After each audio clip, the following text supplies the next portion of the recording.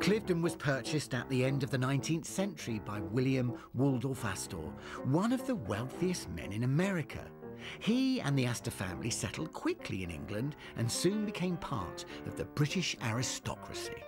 In 1906, William gave Cliveden House to his son Waldorf and his American wife Nancy Langhorne as a wedding gift.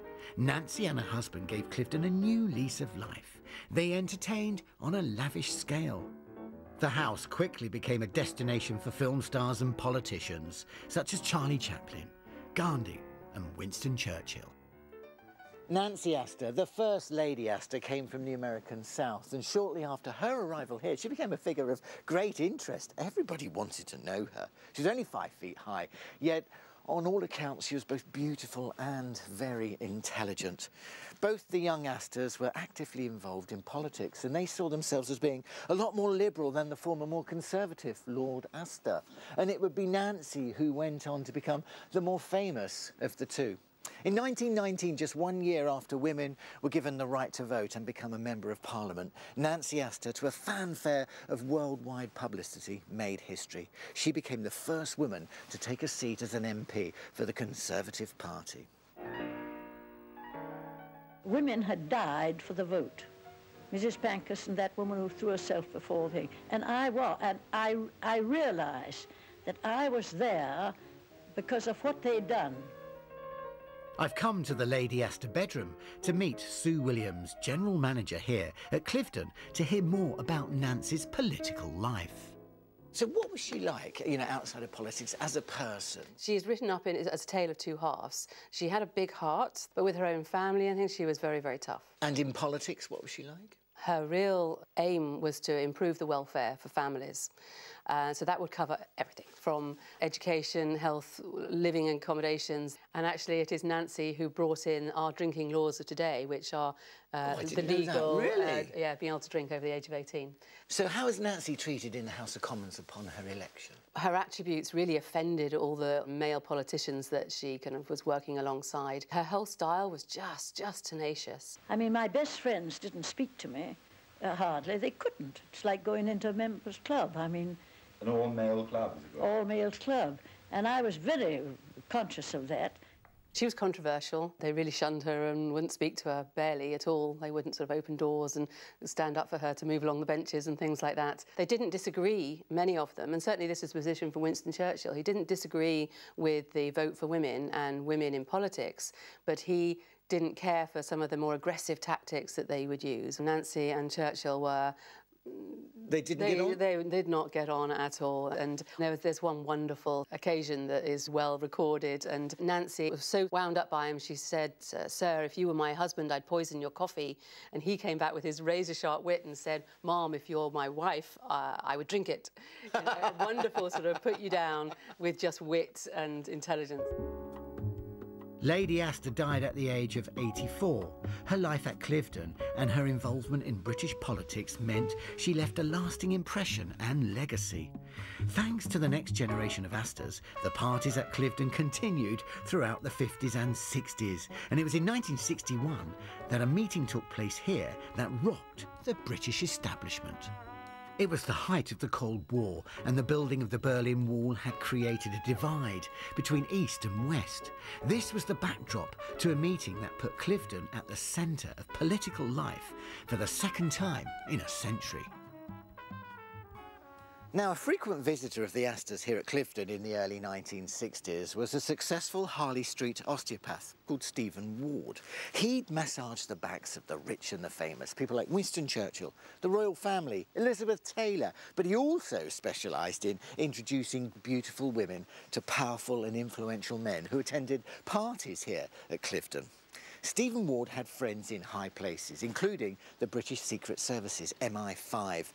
And Ward would frequently stay here in Spring Cottage on the estate, and he'd arrive with handfuls of gorgeous young women by his side. One of these women was a model, 19-year-old Christine Keeler. And on one summer's evening at the Cliveden swimming pool in July 1961, she caught the eye of the Conservative Member of Parliament and Secretary of War, John Profumo. The minister became smitten with the model and they began a 3-month affair.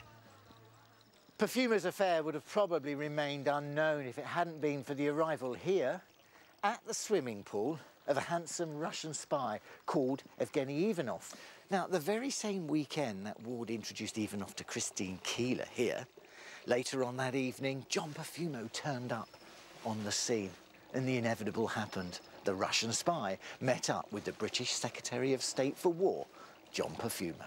And shortly after that, the circle was complete. Ivanov also had an affair with Christine Keeler. Now, I know this is beginning to sound like a John le Carré novel, but the plot is about to thicken. Due to the growing influence of the tabloid press in 1960s Britain, the story soon came out.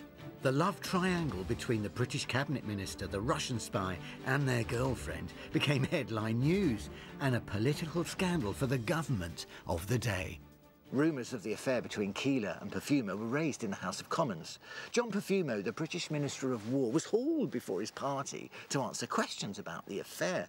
Harold Macmillan, the Prime Minister of the day, was furious that the reputation of the government was at stake, both at home and abroad. John Perfumo denied having an affair with Christine Keeler. He lied. And later on, in a statement to the House of Commons, when he addressed them, he read out the same lies. The press and the opposition were determined to get to the truth. The minister, John Perfumo, eventually confessed and made a public admission of guilt and resigned from the government.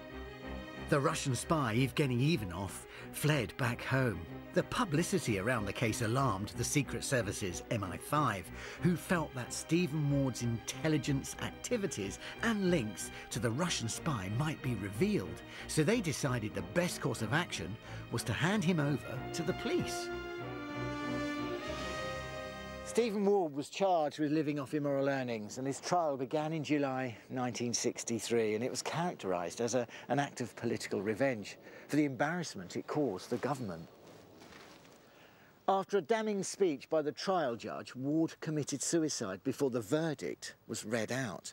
Ward felt he'd been made a scapegoat of the establishment, and many of Ward's so-called well-connected friends didn't turn up to speak on his behalf. And MI5 didn't reveal the uses they made of Ward as a channel of communication to the Russian spy. In a separate trial later that year, Christine Keeler was found guilty of perjury and served 6 months in prison. She always insisted Stephen Ward was not guilty of the charge of living off immoral earnings that he had faced. The Perfumo affair had aroused such national interest that 7 months after the death of Stephen Ward, the Conservative Prime Minister, Harold Macmillan, resigned. In the following year, the party lost the 1964 election to the Labour Party, who went on to hold power for the rest of the decade. So there you have it, 2 dramatic events that put Clifton House at the centre of British politics during the 20th century. Now that's quite some story for one house.